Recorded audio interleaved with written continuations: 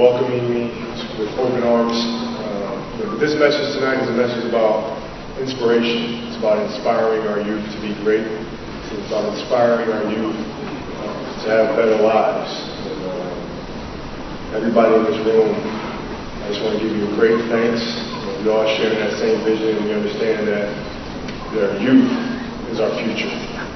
We must provide them with the proper tools to be able to have a great future, to be able to believe in themselves, that dreams are possible, and dreams can be fulfilled. So I want to thank everybody for being in this room, for believing in the mission, for believing in the vision, and from the bottom of my heart, from America to here, I sincerely give you my thanks. Thank you. 有一个叫科比的同志，不远万里来到了中国，他是毫不吝啬，这么厉害。你看，他为我们的这个重庆的希望小学做了那么大贡献，难道这个瓶子120万都这么难吗？120万一次，120万2次，120万，祝贺你，严总，你获得了，谢谢。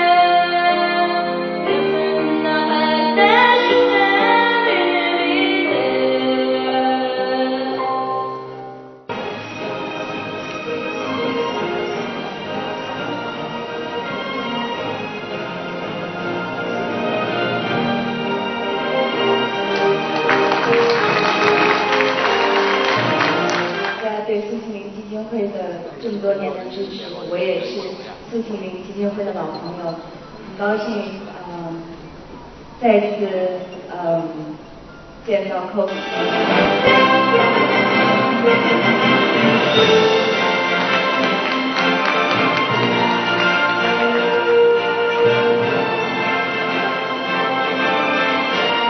有请5位一起来合影留念。这个时候往往都是掌声和闪光灯最猛烈的时候。在未来的日子里，科比中国基金和宋庆龄基金会的合作一定会越来越好。